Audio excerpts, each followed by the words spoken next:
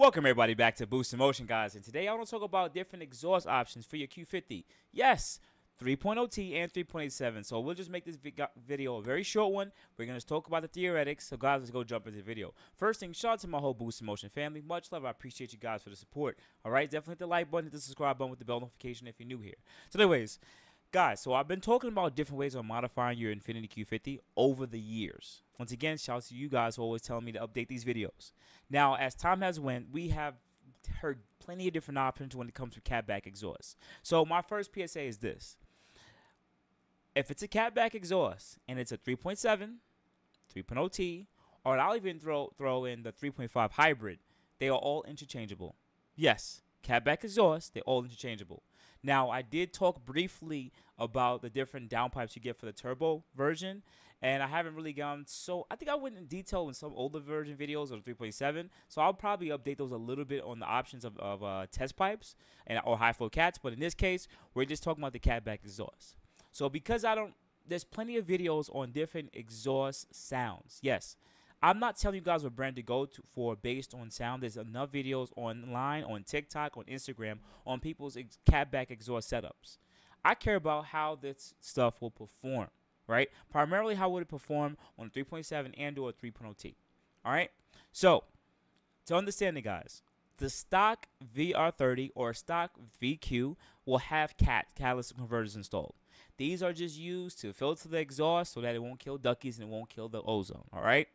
Now, most catback exhausts will come standard 2.5 inch. That is from the wide pipe back that goes into a collector and then pretty much goes into a single one connector and goes back down to two resonated pipes that will go back to the axle back or muffler section of the vehicle. Now, this section is always going to be small from the cat back. This is, I believe, 1.7 or 2 inches of diameter. So these pipes are designed so that the car stock can be very quiet, and also it doesn't let out much exhaust because wider pipes means louder noises. So it keeps it very restrictive. Now, guys, when you get rid of that catback exhaust and you put a 2.5 inch, you will gain a small, I would say, I hate to say it like this because I'm talking about the VQ versus the VR. On the VQ motor, you may gain a little bit of wheel horsepower. Not that much because it is a V6 and they don't really suffer as much back pressure issues compared to the VR30. But you will gain some power by removing and putting a proper catback exhaust. Now, same thing for the 2.5. A 2.5 applied to the 3.0T or any VR30 exhaust. Now, if you do remove this amount of catback exhaust, then you will gain a little bit of extra power because it allows the turbines to spool up a little faster, so you have a bit quicker response. But doesn't mean that you're going to gain the most amount of power because you're still going to be on stock catalytic converters. Which, check on those videos that I talked about different downpipe options, 2.5, 3 inch, and 3.5 inch. So that's not what I'm going to talk about in this video, right? But you will yield a increase on top end power because it's less restrictive. But understand, guys, you will get different noises. VQs do definitely sound better than VRs when it comes to catback exhaust, but going with a 2.5 inch, you want to pair it with something kind of less flow restricted catalytic converter that I talked about in different videos. Now, when you do that, you will now get the best benefit of the proper exhaust. The VQ motors are designed with I would say their exhaust manifold is designed pretty well. I mean, from factory, it seemed like Nissan over the years designed better and better OEM exhaust manifolds that, honestly, they're pretty good. They're like shorty headers. They're pretty short. You add some test pipes on them and a proper catback exhaust with some resonators, and you're going to have a good sounding exhaust in your VQ, right? Please stay with the trumpet noises, right? Now, for the VR, once again, you put down pipes, you go catless or cat it, whichever you want to do, and the same thing would apply here. But now when you come from the 2.5 inch to 3 inch, this is when things change up a little bit. For the VQ motors, you really won't get as much of a, I would say, added performance because you're an NA car, you're V6. There's only but so much displacement, how efficient the car is an air pump. So it can only be as efficient as air in and air out.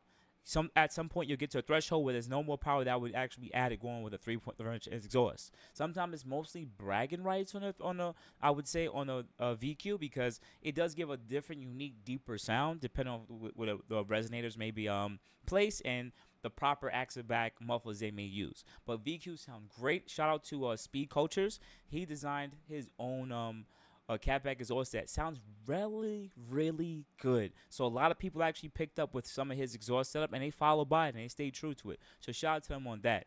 Now, when you go with a 3-inch exhaust for the VR motor now, you're talking about yielding a bit more additional power. There are some downpipes on it that are 3-inch full catted downpipes or full catless that you compare with a 3-inch catback exhaust, where you will yield the most amount of performance. Yes. And the 3 inches do sound a little bit deeper, a little bit louder, depending on what the resonators are, and you will yield more performance, more top end power. This applies for both the VR and VQ. Now, there's one exhaust that I'm not stating here that some people actually started using, some people don't. We're talking about single exit exhaust. I know that these cars come from factory, kind of true dual or fake dual or whatever exhaust. Some people choose to go with the single exit. Now, the single exit will still be, let's say the Y pipe will come in and meet at a collector, one pipe, right? But from when those Y pipe collect off those two banks into that one, now the exhaust pipe will either go to the left or right side of the vehicle, depending on how you want your welder to do it, right? Now, what is the additional performance going with this? Well, you could go with a 3-inch, or even I've seen some cases 3.5-inch. This is more of the DIY guys, or they'll take like a 350Z, I would say a 350Z or 370Z single exit exhaust, and it'll just add some extensions on it. Yes, you can actually add extra pipe, yes, on the single exit exhaust, and a little bit of massaging, but you know, from a welder or on a fabricator, nothing crazy, and they'll add a 3.5-inch exhaust to it.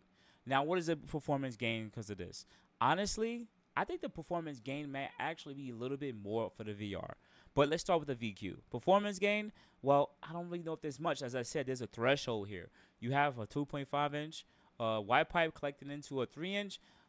It allows it to have a little bit more, I would say, surface area, which could slow down the exhaust. But then you're also keeping the exhaust turbulent, so it actually forces it out a lot quicker. And it actually makes it sound a little bit better on the VQ, because single exit sound really good for some strange reason on the VQ. Now, on the VR now, you added, I think it could yield additional performance. The only reason being is because the turbines are already flowing so fast and the exhaust is moving so fast. Now it doesn't have to go through as much turbulence. Now it's going straight through. Right after they collect into that one pipe, it's out, shooting out. So it keeps the exhaust gases speed really up there, and it does make it sound better too on the VR. I really do like how it sounds.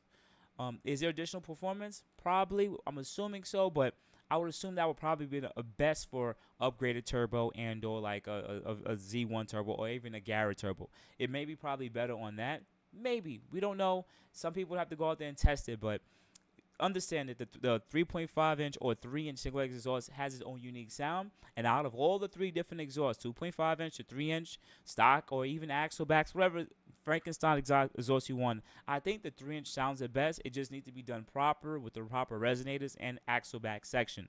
But in my honest opinion, I also think it's the lightest too, depending on what you get, because you have a lot less pipe. But outside of that, guys, I just want to give you guys my theoretical opinion. You guys can go search YouTube, Instagram, TikTok, or just put a simple Google search and just find some exhaust clips. You'll see that there's some people out there with single exits, and this may be something that you want to choose that's a different, unique sound that goes more for you. That's honestly how if you want to choose to do so. Or you can go with a 3-inch or a 2.5-inch. But I'm going to make it simple and easy. For VQ guys, I think they should just call it easy, call it simple. Just do your regular test pipes or high flow cats with a catback exhaust, 2.5-inch, call it a day. 3 inches more for bagging rights, I get it, but keep it 2.5-inch. It's all right. It's a little less smaller, a lot easier to install. Call it a day.